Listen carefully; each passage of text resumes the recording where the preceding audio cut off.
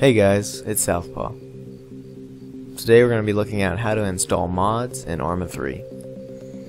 It's pretty simple. There's just a few steps and I think you guys will be able to catch on pretty fast.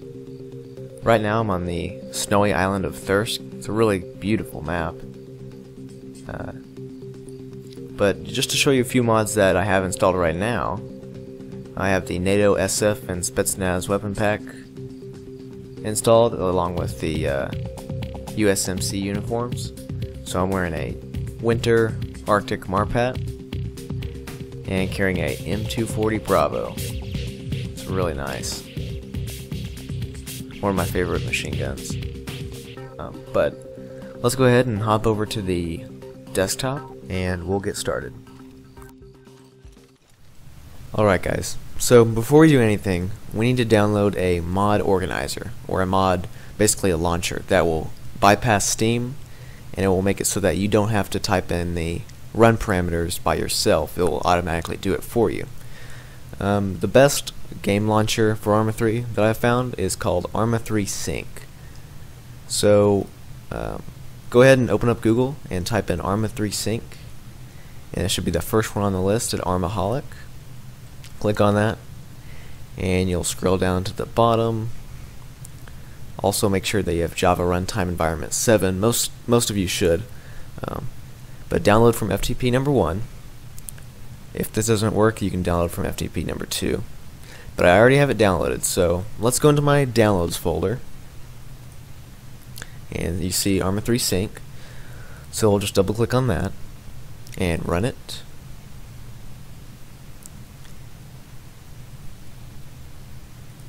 Now again, this installer makes it much more simpler to add mods and group them in certain folders and stuff like that. And just click finish. Very simple stuff. Now it will open and it will ask you to please set Arma 3 executable location. So click select and this will bring you into your Arma 3 directory. It should look about like this. Then click on Arma 3, click open, then press OK, and it should be blank right here if you don't have any mods in there. So now that we have that open, you need to know how to get to the Arma 3 directory. The best way to do this is through Steam. Now, if you're on a 32-bit operating system, the directory will be in program files, but if you're on a 64-bit system, the directory will be through program files 86. But that's kind of a long way to do it. To get there, we're going to go through Steam.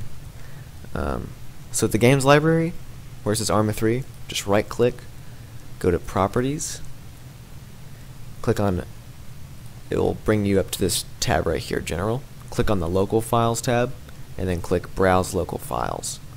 This will open up your Arma 3 directory in a folder like this. You'll see add-ons, BattleEye, Curator, DirectX, stuff like that, missions, and your Arma 3 executable.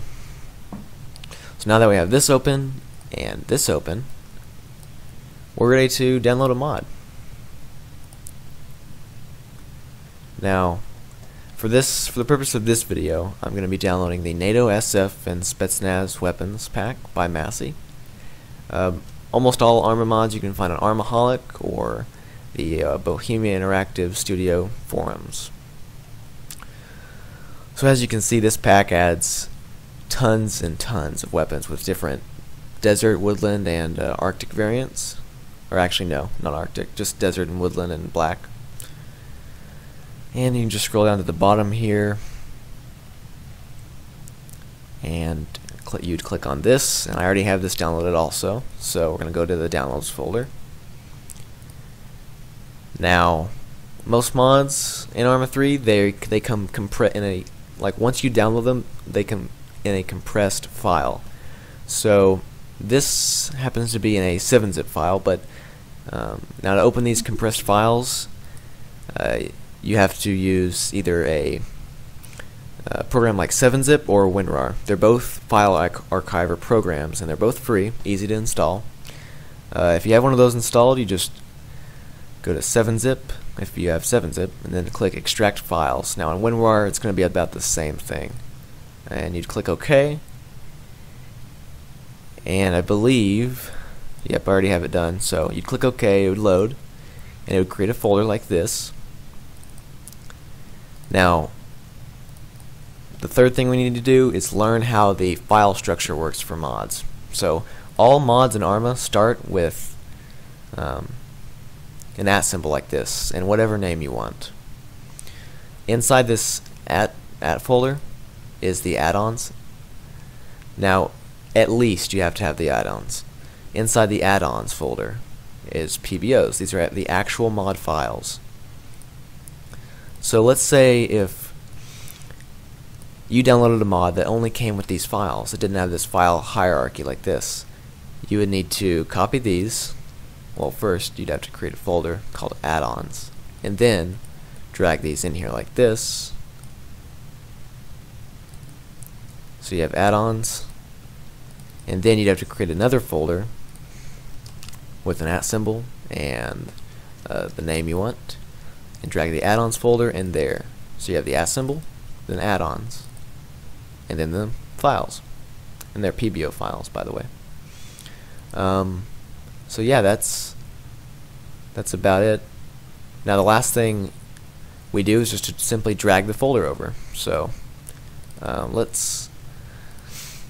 gonna unpack, or I'm gonna revert what I just did.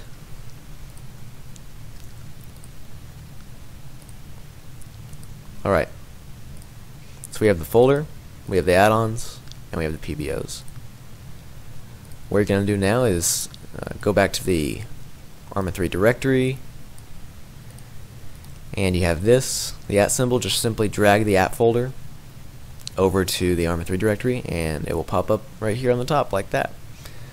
So that's what the mods should look like when they're in your folder. Now we're going to go back to Arma 3 Sync, and when you click refresh, it will load the mod that you just added. Now on the add-on groups box right here, click add group.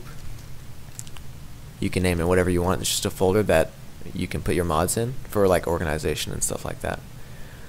So just simply drag the mod over to your folder and select it. And there's some stuff you can do, like you can check some of these boxes if you want to have certain startup parameters, but as you can see, this is the kind of stuff you'd have to type into Steam or your Arma 3 executable manually to enable these mods, but the launcher does it for you, which is really nice. So after that's done, you're ready to go. You just click start game and you are golden. Now remember one thing: if you're starting, do not start Arma 3 through Steam, because if you start Arma 3 through Steam, it will not load the mods. It will load just the regular Arma 3 executable. You have to go through Arma 3 Sync and start game. But yeah, that is about it. Just remember, the most important thing to remember is that file structure.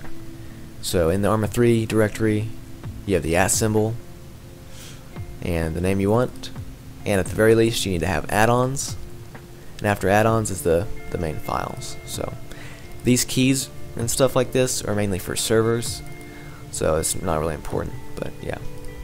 So it's pretty simple. It's that easy. So I hope you guys learned something. Hope you guys enjoyed, and I will see you all in the next one.